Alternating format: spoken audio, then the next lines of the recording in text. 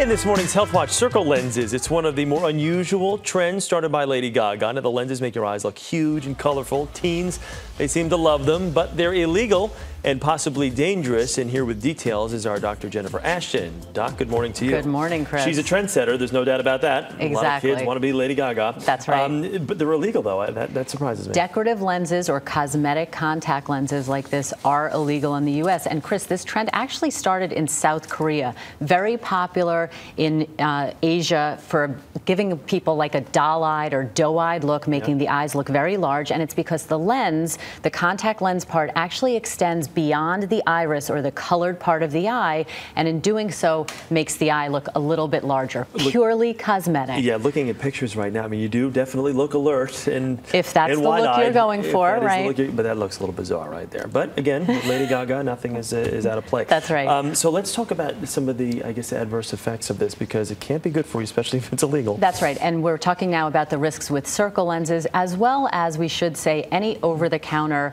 contact lenses that are not prescribed or regulated by an eye care professional. So obviously, things like infection, that's the most common. That, in some cases, rarely can even lead to blindness. Now, absent those things, corneal ulcers, scratches, or abrasions in the cornea of the eye, impairing vision either from those tears or from infection, and depriving the eye of oxygen, all can set up the risk of infection, and again, in rare cases, blindness. This is not something you want to play around with. And you really can't stress these points enough, because kids will see this, and we know how they love, certain fads, especially something like this, a trendsetter like Lady Gaga. Exactly. They don't realize the, I guess, some of the ramifications of doing something. You don't want to mess with your eyes. You do not want to mess with this, and we've seen colored contact lenses become popular years and years ago. This is kind of the more modern, newest version of that trend, purely cosmetic. When you're talking about contact lenses, you have to remember they were initially designed to treat vision problems, not to make you look better.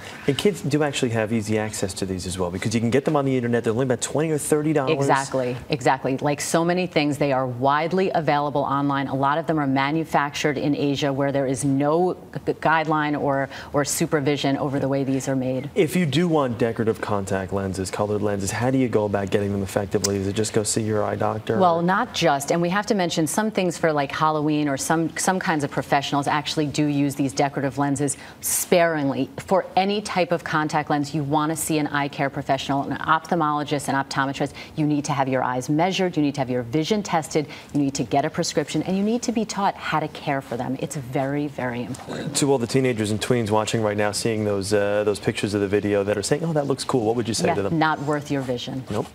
All right. Definitely not. Doesn't get any simpler than that, kids. Nope. All right, Dr. Jennifer Ashton, thank you very much. A lot happens early on The Early Show, weekday mornings on CBS.